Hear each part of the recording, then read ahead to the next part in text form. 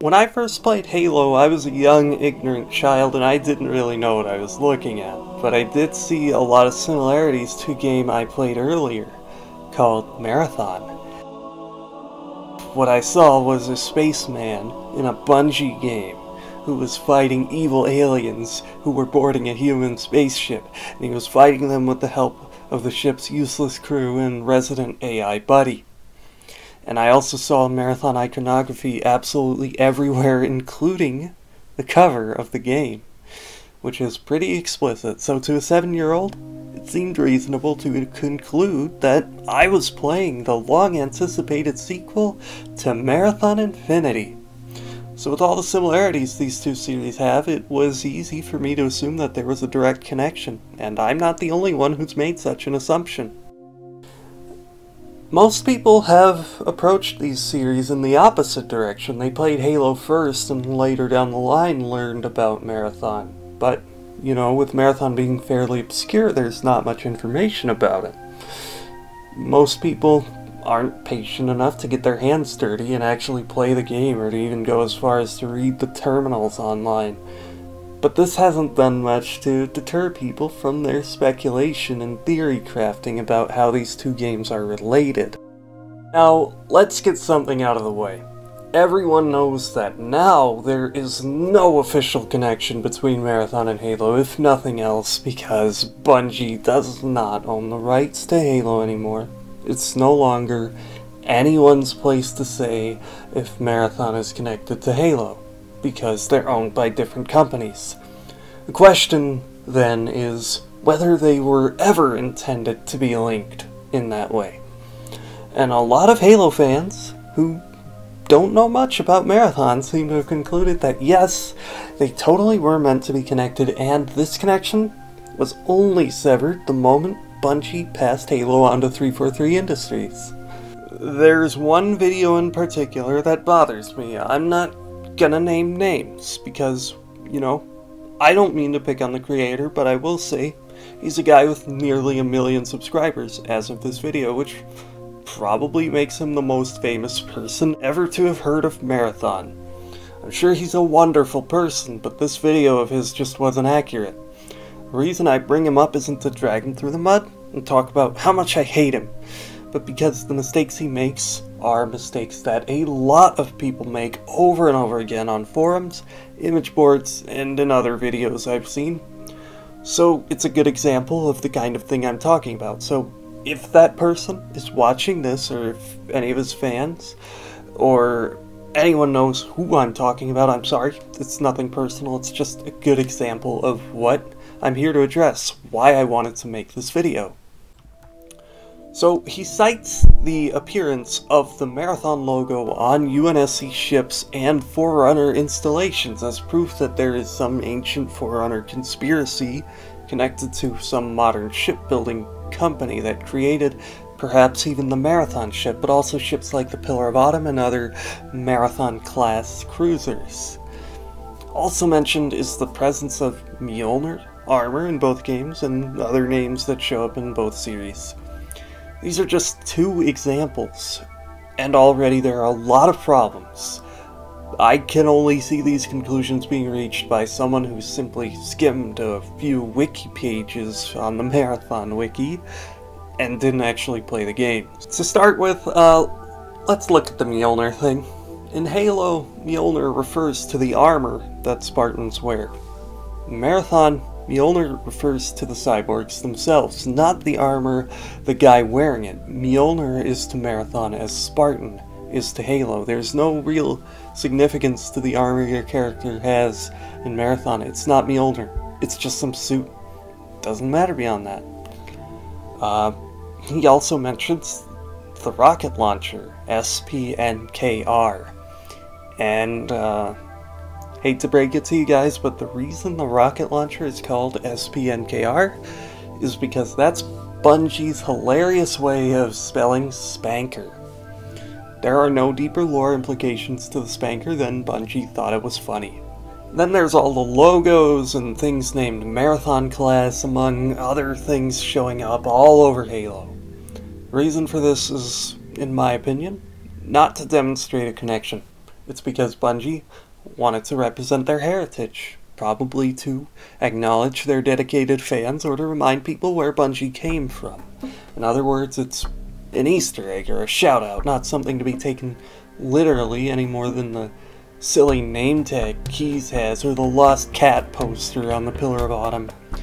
Suffice to say, not everything in Halo is meant to be taken at face value, and I think a logo of Bungie's previous games that appears literally everywhere should probably be considered one of those things. So people ask questions like, why do the Forerunners, the Covenant, and the UNSC all use this same mysterious logo? You have to understand, you're basically asking at that point, whoa, why is content from a previous Bungie game here? So you might as well ask something like, why do multiplayer maps from Marathon also show up in Halo? Since, you know, the Halo multiplayer maps are sometimes, like, real locations in the Haloverse, but what are the lore implications of Duality and Thunderdome showing up? So no, these things don't really say anything about the story, obviously. Like, why do a bunch of myth songs show up in Halo CE? Considering that I see these as basically Easter eggs, you know, I could even ask things like, how did Johnson survive the Halo explosion when he was right next to the Pillar of Autumn? Why are there a bunch of Covenant partying to the Mjolnir mix if you press a button hidden on the outside of a skyscraper? Why does that button do that? Why does Jason Jones appear half naked on High Charity? What are the lore implications of this? What's Joe Rogan doing in the forest? Like, speculating can be fun, but sometimes a Marathon logo is just a Marathon logo. So let's get down to why these games simply cannot coexist in the same universe. There's a lot of backstory elements that just don't add up. It's most obvious with the humans. It's very doubtful that we're looking at the same two humanities in these games. There's a lot of technological differences between the two human races that are presented. In Marathon, there's crazy things like hover tanks with plasma guns in their 24th century, while apparently in Halo, we just haven't gotten there yet in the 26th. AIs in Marathon also only achieve sentience only when they exist within a planet-sized network, and this has only occurred rarely, and is due to a design flaw. Meanwhile, in Halo, they have microchips that are sentient by design. Someone who has actually played both games might correct me here and tell me that, actually, this could be explained by divergent technology from the Marathon's 300 years long isolation. But there's one irreconcilable difference in the technology that these two humanities have. In Marathon, humanity has not gained the ability to travel faster than light speed in any way except, weirdly enough, short-range teleportation, which is severely limited. The point is, they don't have any wormholes, slip space, warp drives, anything to get them to propagate them throughout the stars in the year 2794. Meanwhile, in Halo, set in 2552, humans freely travel faster than light speed all the time and have used this capability to spread all over the galaxy. As you can probably imagine, the differences in long-range transport capability have some pretty dire effects on these stories about humans shooting aliens.